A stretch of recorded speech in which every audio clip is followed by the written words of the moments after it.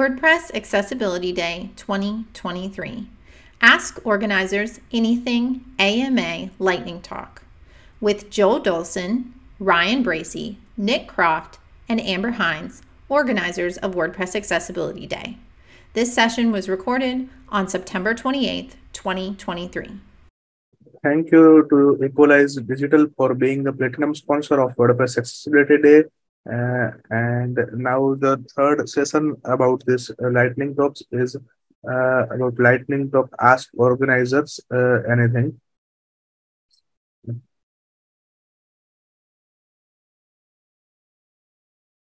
WordPress Accessibility Day 2023 Organizer AMA. First off, Luna Barber asks, if you were giving advice to a web developer trying to start up accessibility initiatives and projects at their current job, what advice would you give? Hey there, I'm Ryan Bracey. If you're looking to introduce accessibility initiatives at your company, the first thing you're going to want to do is educate yourself on the basic principles and guidelines of the Web Content Accessibility Guidelines, or WCAG. As soon as you introduce this initiative, you're naturally going to just become your company's go-to accessibility expert. So building a really solid knowledge foundation is going to be really critical to your success here. It's also important to remember that accessibility isn't a perfect science. It's more like a moving target. So staying up to date on emerging trends is going to be really important as well. Make sure you participate in meetups, attend conferences like this one, and join some community Slack channels. All of this is going to really give you invaluable knowledge and insight as things evolve over time. Once you have that foundation set and you go to present this initiative to your team, remember you're now your company's accessibility advocate and your team is going to be looking to you for guidance. So start educating them on the importance, the benefits, and the consequences of accessibility compliance, and then try to connect these principles back to what their specific roles and deliverables are within their teams. You'll also want to set some clear accessibility goals for your company, and then start helping the different departments develop their own processes on how to best integrate accessibility into their own work. Most of all, you really always want to be communicating. Try to create a dedicated space, such as a Slack channel if you have a company Slack workspace, somewhere where you can share knowledge, ask questions, and just foster discussion amongst each other. By following this advice and constantly advocating for accessibility within your company, you'll be able to create a significant and positive impact on just the overall inclusivity of the work your company creates. Tom asks, how would a deaf or hard of hearing person know if captions omitted words, particularly if the speaker's not visible? I am concerned about the potential for trouble when seeing do when speaker actually meant do not. Hi, this is Joe Dolson. This is why accurate captions are important. The WCAG guidelines don't explicitly say that captions need to be accurate, but I'd argue that if a caption isn't accurate, then it isn't a caption. The definition of a caption in HTML5 is a transcription or translation of the dialogue, sound effects, relevant musical cues, and other relevant audio information when sound is unavailable or not clearly audible. Transcription is a precise reproduction of the meaningful spoken text. Translation is a faithful reproduction of the meaning of that text in another language. In either case, accuracy is a fundamental part of what makes that text meaningful. Live captioning, because it is done in real time, will contain mistakes. But for any pre-recorded video, if you don't take the opportunity to ensure accuracy, you're explicitly discriminating against deaf and hard of hearing populations. Whitney asks, what steps would you recommend a quality assurance software tester interested in 508 compliance testing take to get more experience in accessibility testing? Hey, this is Nick Croft. I've got a 508 Trusted Tester certification. To do that, I went to this website. It is www.dhs.gov/508-training. And on this website, it has some information about the Trusted Tester training track. some accessibility documents, training, and other resources. So I highly recommend visiting this website. But the other great thing here, this link that says the new DHS training self-enrollment portal, if you click on that, you can go create a login with their training portal and fill out all the information, go through the steps, and it takes you through a whole training course. The training course will teach you to use the tools that they've created and teach you to use the testing methods that you have to follow for 508 testing. And then at the end of that, you take a series of tests as you go through, and you take the final test, and they will issue you certification. Through doing this, it teaches you the compliance criteria that they follow for 508 certification, and teaches you the exact methods and tools that you need to use to verify compliance. I hope that helps. Chelsea asks, if we use plugins, we run into features within the plugins not being accessible and not having the access we need to fix accessibility issues directly. Do you have any favorite lists or resources to check on specific plugin recommendations or known plugin issues? Hi, I'm Amber Hinds, and I'm happy to answer this question about whether or not there is a recommended list of plugins. But before I get to that list of plugins, I want to start by talking about some of the caveats or why it's really complicated to create a list of plugins that are accessible. First of all, there are a lot of plugins that may have a very accessible front end output, or perhaps they have zero front end output and they don't impact the front end of your website at all, but they have very inaccessible backends. So if you're starting to think about what is a list of accessible plugins we can use, I think the first thing you would need to know is whether you're looking for plugins that create accessible front ends or plugins that also have an accessible admin interface for people with disabilities who may be editing your WordPress website. And then once you know that, I think the next thing that you really have to keep in mind, and what further complicates, creating this list, is that there are many WordPress plugins that are accessible, but only with specific configurations or settings enabled in that plugin. And then, of course, we know in WordPress, things are constantly changing. There's always plugin updates and things that are being modified in plugins. And so creating a list of accessible plugins is something that could change. There could be a website that was very accessible today, and I'll put it on the list, and then they release an update and it's not going to be accessible tomorrow, or vice versa. There could be one that I look at and I assess and I say, oh, this doesn't work very well. And then they release a giant accessibility improvement update, and now it works perfectly. Keep in mind also that there is the sheer number of WordPress plugins that are available. So I always have a hard time when people ask me this, is which page builder do you recommend, for example? Well, I haven't tried all of the page builders, so it's really hard for me to go out and say this one is the best, because how can I say it's the best if I haven't tried all of them? And so just the reality of WordPress and how many plugins there are out there, there might be plugins that are really fabulous that I have just never tested for accessibility. Now, that said, I don't want to leave you with a super roundabout answer and nothing concrete. So what we have done, and we will put a link to this in the chat so that everyone can have it as a reference, is on the main WordPress Accessibility Day website, not the 2023 one, but the main one. We have a post up called Plugins We Use, and this includes a list of all of the plugins that are currently active on the 2023 event site. So if you're interested in that, you can go check that out. Take asks, dark mode, yay or nay? Is dark mode a fancy feature or a web accessibility must? Hopefully you have seen the WordPress Accessibility Day website, and we created this with dark mode and light mode. I can toggle this off and you get the light mode setting, and then toggle it back on. With dark mode, it's best if we listen to the user's request. So you can set prefers dark color scheme, prefers light color scheme, and enable that. And we can do that via media queries, and we can also get that information in JavaScript.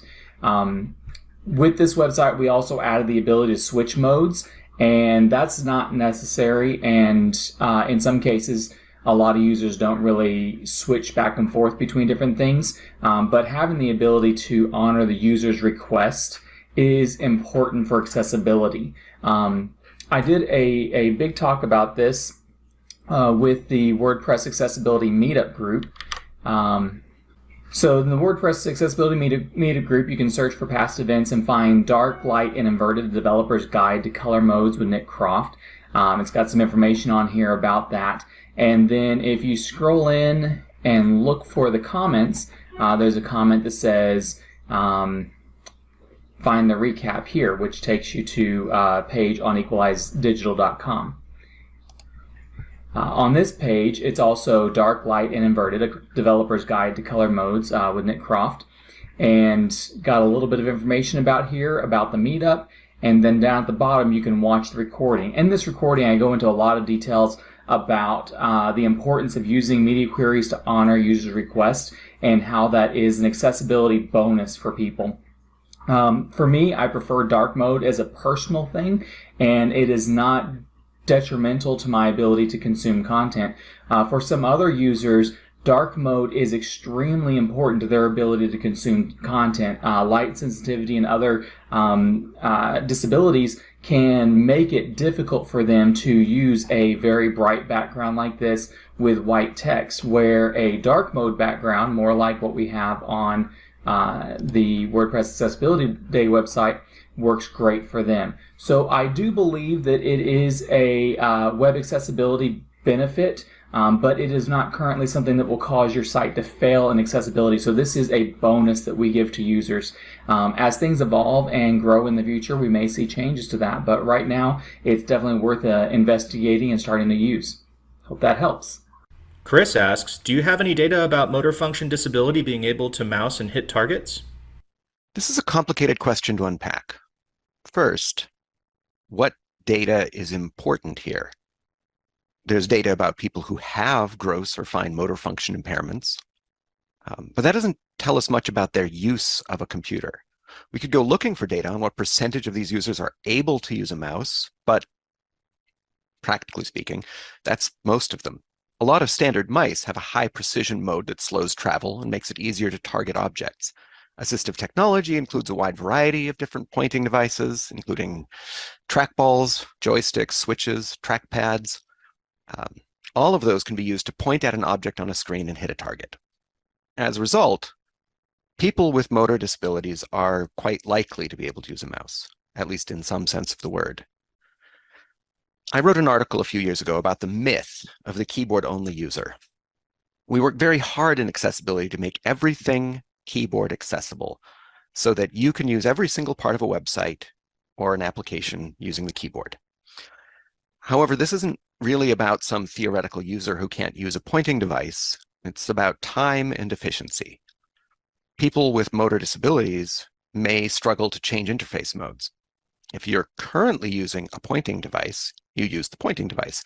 But if you're currently using a keyboard, maybe it costs you 15 minutes and a spoon to switch modes. So if a control can only be used with a pointer, you can use it. But what's the cost? The point of making everything keyboard accessible is that a user should be able to use any control with the tool of their choice. So getting back to that data question, I think the most useful data would be an appraisal of time lost. How much time has it cost this user because they could only use a control with a mouse? Even if each individual action is only a few seconds lost, that aggregate loss of time could be enormous. Data about motor function impairments that impact the use of computers is underrepresented in common data sets.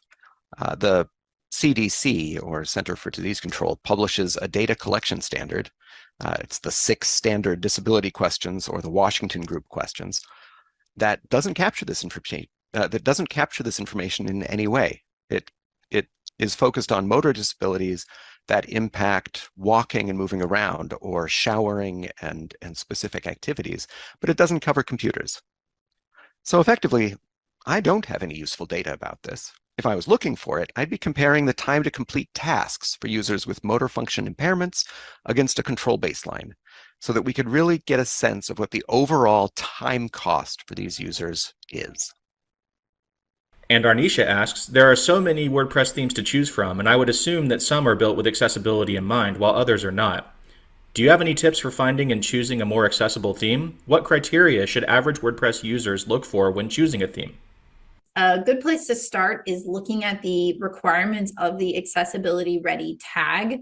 The accessibility ready tag is something that theme developers who are submitting free plugins to WordPress.org can optionally go through a review in order to get that tag. And I'm not saying you have to start with one of those themes, but what I'm saying is you can go in the developer handbook and you can find what the criteria is in order for someone to get the accessibility ready tag.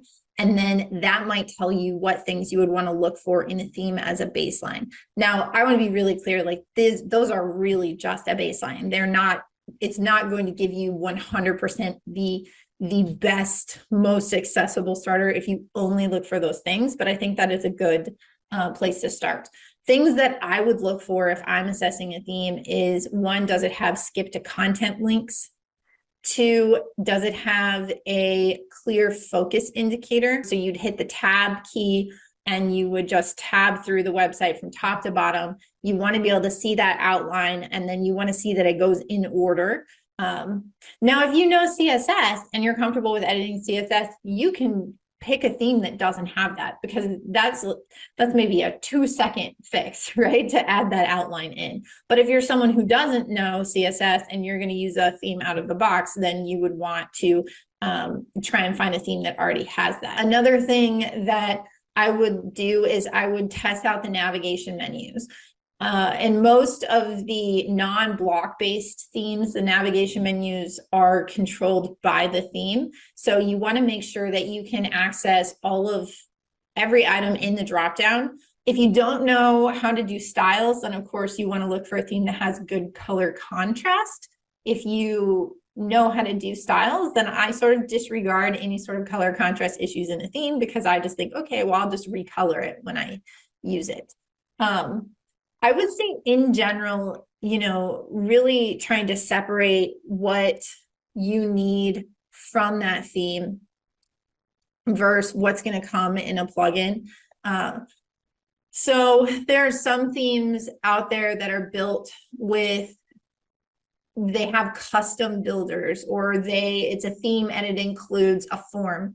I would always recommend that someone go choose a form plugin and use a form plugin instead of allowing their theme to create their contact form, for example. You're more likely to have better accessibility output if you choose a plugin that focuses on that one thing versus trying to get a theme that can do all those things for you.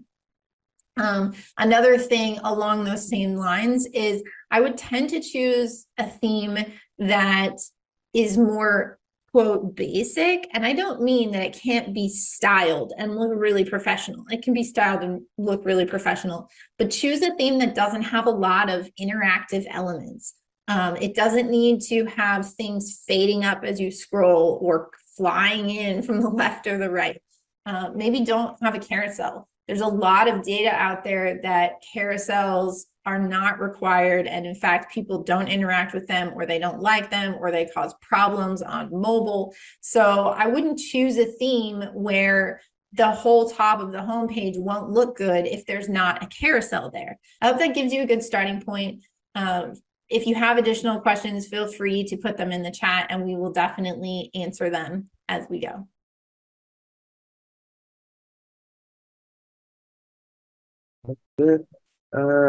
Thank you. So we have a break after this session, and you can share your feedback on the website, which I am posting in the chat as well, on the 2023.wwaccessibility.feedback. Thank you. Bye. Thank you to WordPress Accessibility Day 2023 sponsors. Platinum sponsor, Equalize Digital. Equalize Digital's Accessibility Checker plugin is an automated accessibility scanning tool that helps WordPress websites become and stay accessible. Platinum sponsor, Gravity Forms. Gravity Forms is the professional form builder that you need to create beautiful, powerful, and accessible forms. Gold sponsors, 20i, DQ, Empire Caption Solutions, Pressable, and WP Engine.